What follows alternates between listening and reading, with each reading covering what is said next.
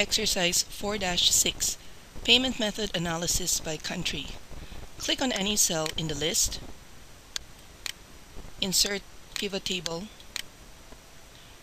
create pivot table report in a new worksheet. Choose the fields that you want to go into the pivot table from the list. The first field we will select is Country, Payment Method,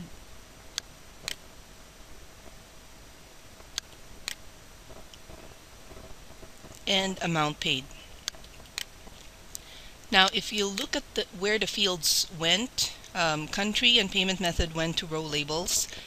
Some of Amount Paid went to the values area. Now we want to move Payment Method from the row labels to the column labels, so we just click and drag it to that area, and now our pivot table has been reorganized. And that's basically it. We just need to format our pivot table so it looks more attractive. We can choose a pivot table style, and you can also insert a few rows up here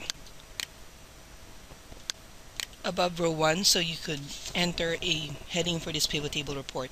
And finally, we will change the name